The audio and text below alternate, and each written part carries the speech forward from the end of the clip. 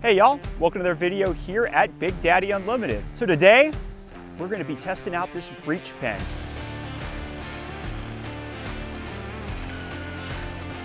Nope.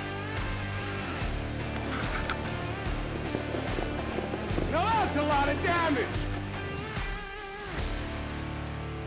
This is really cool. When I first saw that it came out, I thought, there's no way in hell they're going to be selling that to anybody but law enforcement agencies. But we actually have this available, ready to ship on our website. This is not controlled at all by the ATF. It doesn't even ship as hazmat. So it's something that you can have and go out there and have all kinds of fun and do your own testing with it. But today we wanted to go out there and do our own little bit of testing. I've seen a whole bunch of videos on YouTube when we were getting ready to make this that folks have cut locks, barrels, chains, and things like that. We're going to try something a little bit different. So what we're going to do today is we're going to try it from like a military engineering perspective, having to breach an obstacle. After that, what we're going to do is we're going to show the limitations of putting out a fire that started by this. This right here is a burning metal. So if you take something like this right here, which is a regular ABC fire extinguisher that you would have in like a home or a business, that it's not actually able to put out this type of fire. You're going to need what's known as a Class D fire extinguisher, which is designed for burning metals. Another thing with burning metals is that they don't need external oxygen to be able to burn. We'll show that. We're going to take this fish tank here full of water. We're going to stick one of these burning breech pens in there, and we're going to show that it will not only burn underwater, we're also going to see if it'll get some ramen noodles all nice and warmed up to where they could possibly be edible. One thing also to make sure that you're doing whenever you're using this, we can't overstate the importance of wearing proper PPE. This is not something that you want to go out there in your flip-flops and shorts and sit there and start playing with it. Some of the things you need to make sure that you have is, first of all, eye pro. Next thing is going to be making sure you're wearing a long sleeve shirt that's going to be flame resistant, and you're also wearing jeans or something else that's going to be really resistant to that fire. And then finally, that you're also wearing flame resistant gloves, because this right here, well, again, it's going to be sending fire everywhere. So let's get started and see what happens.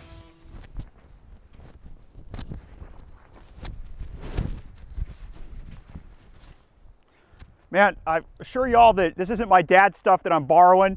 I forgot to bring some FR stuff with me from Texas, wasn't expecting to do any sort of fire stuff. We'll be testing this now from the perspective of military breaching. If you were to have an objective that you had to attack and your assault element had to pass through a barbed wire fence, instead of either cutting their way through it or blasting their way through it, you could possibly take something like this breaching pen and you could actually do a thermal breach of it and cut. So what we're going to do is we'll light it off, and we're going to see how well to cut through all these rolls of barbed wire that are here as a simulation for, again, trying to get onto an objective.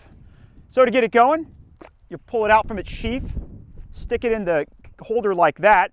There's a match here at the bottom, and you can't use just a regular match. If you lose the specific match for this, you're not going to be able to get it lit unless you have something that can get it hot enough to get that metal burning. Another thing to keep in mind is we got a little bit of wind. You want to make sure that whenever you're using this, that you're staying upwind, because it throws a hell of a lot of just sparks and stuff flying around.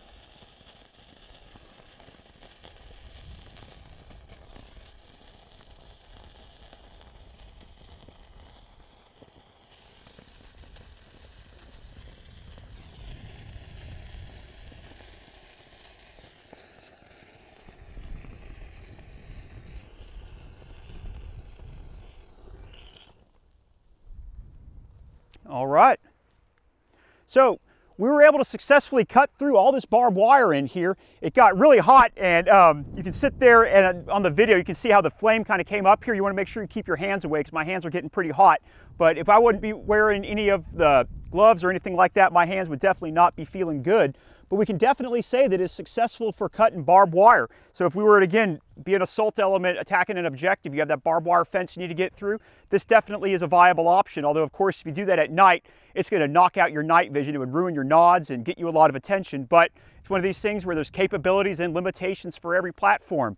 Well, let's go out there and see if we can put out a fire when it starts.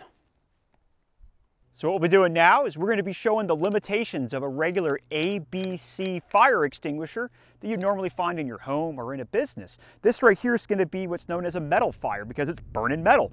Whenever you're going to be fighting a metal fire, you need what's known as a Class D fire extinguisher. But of course, here at Big Daddy Unlimited, we have these available on the website. This is known as the Blaze Defense fire extinguisher, and it's designed specifically for things such as tactical teams that need to have a firefighting capability on them, especially if they're going to be employing things such as noise flash distraction devices or pyrotechnic devices such as CS grenades or smoke grenades that often have a fire hazard with them. This is small enough you can put them on your battle rattle and have them with you that if you catch something on fire such as a carpet, a couch, or some curtains, you're able to quickly employ this, put out the fire, and you're good to go. And you're also able to put out fires from things such as this right here where you have a metal fire. But let's get on to burning some stuff.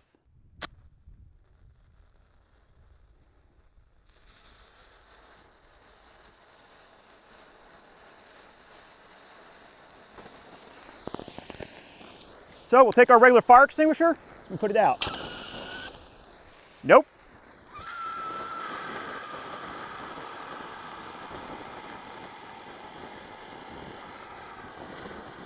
All that it's doing is the energy of the stuff coming out, it's just spreading it. This is even worse than if you were to do nothing at all because it's taking the embers and pushing them all around.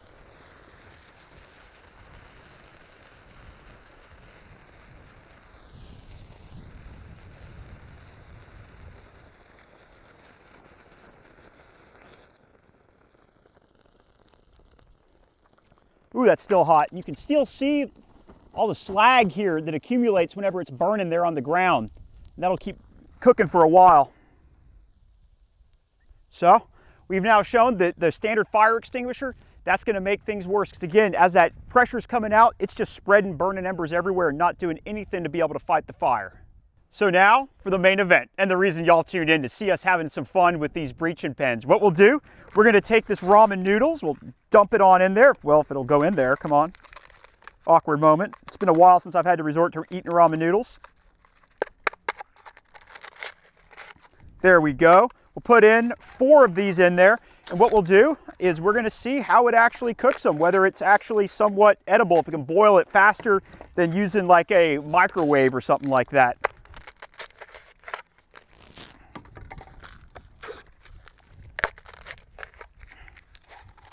Now time for the main event. All right, let's see how good of a ramen chef I am. Maybe Gordon Ramsay will hire me. Well, come on.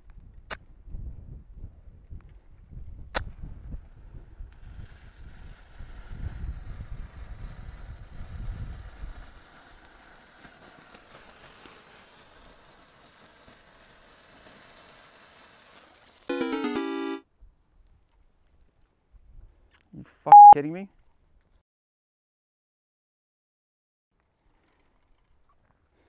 You got a blowtorch? 6.5 hours later. Oh wait, as you can see in the video, well hopefully you can see in the video, unfortunately the match was unable to get it ignited, and like we spoke about before, you need a specific match to be able to light this. This isn't something where you can just take your lighter, hold it to it, and it'll start going. You have to use a specific match, and unfortunately that was the last one that we had there on the range, and we didn't have any more of those matches available, so we had to come back here to BDU headquarters to be able to refilm this. But the fun part about that is we're going to be able to use 2 of them because we'll be able to use the match from here. We'll light both of them off, stick them in there, and we'll see what happens.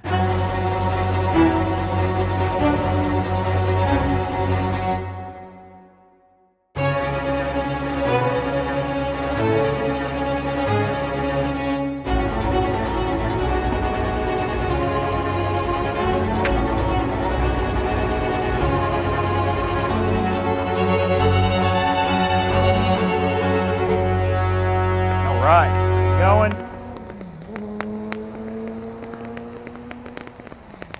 All right.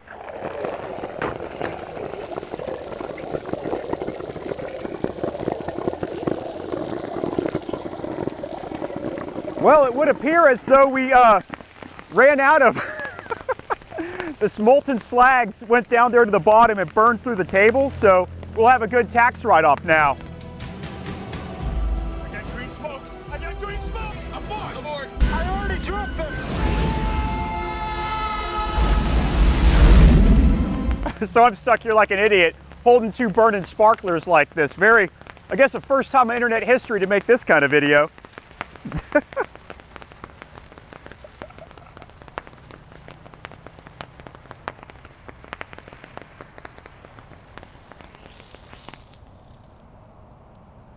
Well, that certainly was unique.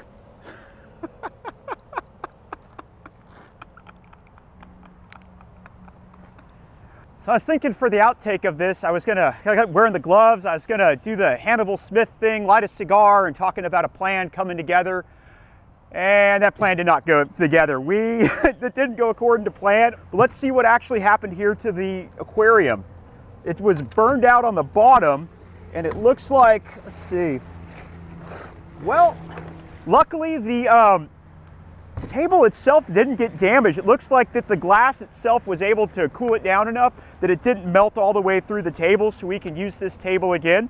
But this should be a great video on the warnings of using it, that it's actually got a huge fire hazard. You can see me standing there like an idiot with two of the sparklers going, throwing stuff everywhere. If I wouldn't been wearing a good set of jeans and some long sleeve shirts and also wearing the gloves, I would have actually gotten burned, and you could have watched me hop around or maybe even take a trip to the burn ward. So hopefully y'all found this video interesting.